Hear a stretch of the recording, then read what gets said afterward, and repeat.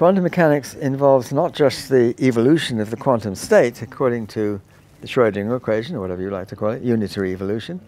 It involves measurement.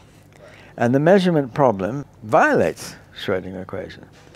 You evolve a state, and it says, if you made a measurement of such and such a type, it would give you a probability of that and a probability of this.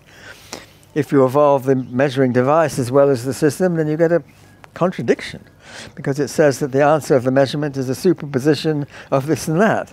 Schrödinger obviously worried about this with his cat. I mean, that's why he brought the cat into the discussion, really to show that there's something wrong here. There's something in the theory. I mean, people often say, well, maybe with a sufficient technicality we could build a Schrödinger's cat. That was not what Schrödinger's point was. He was saying this is ridiculous. You can't really have a cat which is dead and alive at the same time.